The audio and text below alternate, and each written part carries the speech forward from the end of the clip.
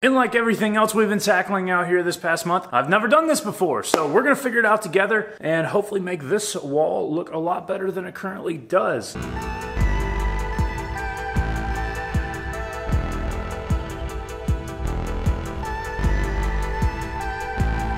Good morning and welcome back to the shop. That's right, we are back in the shop. We're done with the honey-do list screened in porch build. If you haven't seen that video, click this button up here. It's not shop stuff, but it's still building stuff, so I found it interesting enough to film. Hopefully you find it interesting enough to watch. What's on the agenda for today's task? You might be wondering, and I'm about to show you. It's another shop project, not car stuff. We're still doing construction stuff because we've been fixing this area over here for the past few weeks and we're still not done. So we've got some new things that we've got to get squared away before we move forward with this whole area, and I've got some great ideas and I wanted to share them with you. So hopefully you enjoy watching me figure this stuff out as much as I enjoy figuring this stuff out. When we removed the messed up footer wall previously, we did damage the face of some of the bricks. It's more cosmetic than it is structural, but I want to add some of that structural rigidity back into that cinder block wall on the original portion of the front shop. That will be the back wall. And now it's an interior wall in the addition that was built on many moons ago. So I want to get this squared away to where it's a little bit more structurally sound than it is right now. We have some bigger plans for this area in the future, and I don't want to move forward with that until we get this taken care of. So that's exactly what we're going to tackle on today's to-do list. And just in case you're wondering, Rapid Set Mortar Mix is a quick setting mortar cement. I've never used it before, so this will be interesting to see how quick it actually sets, and I'm willing to bet it's going to set a lot quicker than I expected to. They say a working time of 15 minutes, and I have found through previous experiences that the times are overestimated. So I'm expecting it to set quicker than 15 minutes. So that means we're going to be making a whole bunch of small batches, whereas we could make about a quarter to a third a bag of mortar mix at a time, because that's how slow I was setting the brick in a previous episode. And even that set up in about an hour, hour and a half. And they claim that working time is about the same on that, but 15 to 15 minutes of working time on this Rapid Set Mortar Mix is not a whole lot of time. So we're gonna try to mix up really small batches and try to see how quick we can get it on the wall before it starts to set up on us. To help with not drying out too quickly, we need to wet the wall, and all we're gonna do is kick on our little hose sprayer, spray a little mist on the wall so that way the dry block doesn't suck the moisture out of the Rapid Set Mortar Mix as soon as we put it on the wall. That will cause it to dry even quicker, and it will shorten the time frame for that workability estimate. So we're gonna experiment a little bit with it. We're gonna dampen down the wall, we're gonna mix up a small batch, and then we're gonna see basically how quick it starts setting up on us, and then we'll kind of gauge the batch sizes from there. So let's go ahead and get busy.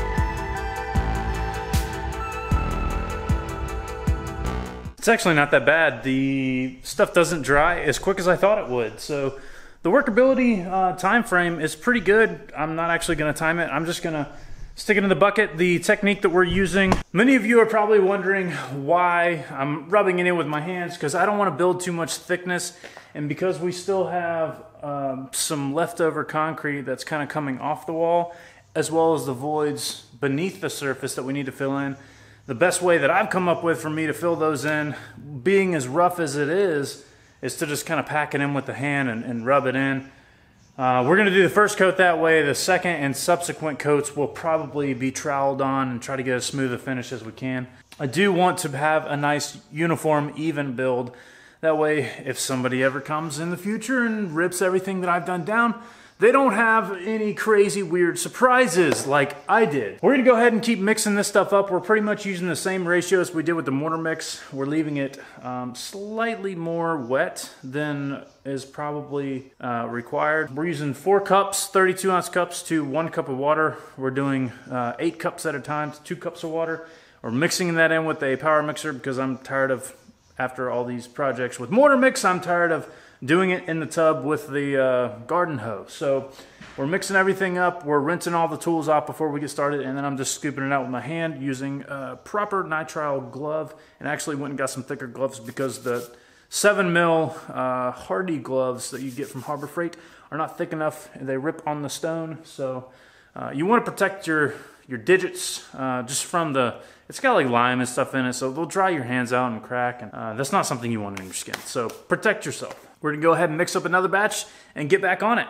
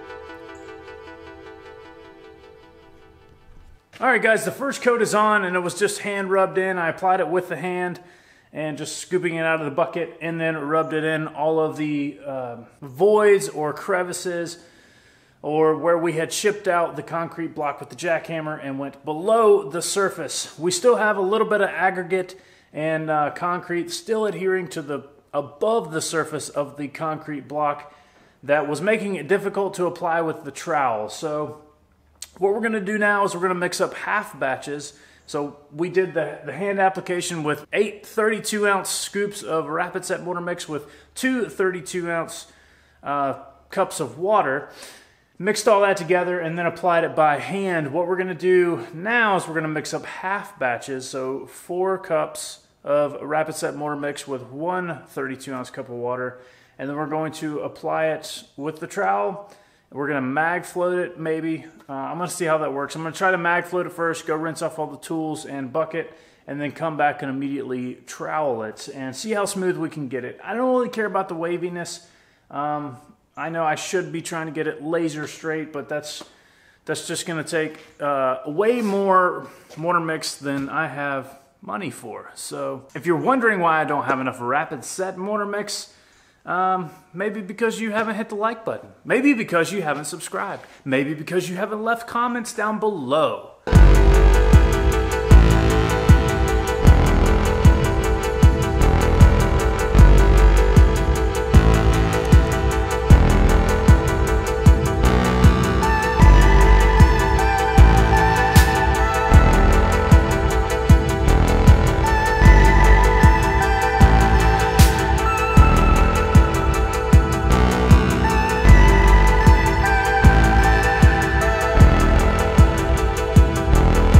Hit that subscribe button. As always, we appreciate it very much, and thank you so very much for watching this video.